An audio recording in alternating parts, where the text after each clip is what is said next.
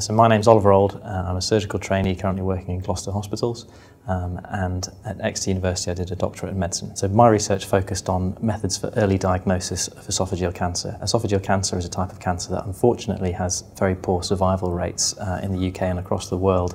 We aimed to improve detection of this cancer at an early stage when it can be treated, ultimately hoping to get better outcomes for patients. The research was an opportunity for me to focus on an area of interest for myself, which was wonderful to have that time dedicated solely to one area of medicine.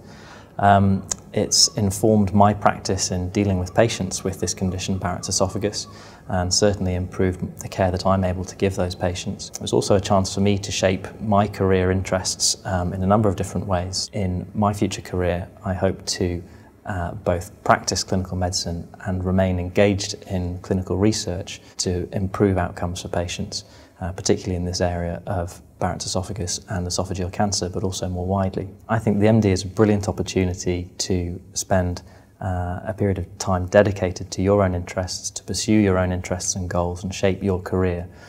Certainly what it's done for me, and I would recommend that to anybody else. As an opportunity for me, it's been wonderful, and I would highly recommend it to anyone interested in doing the same thing.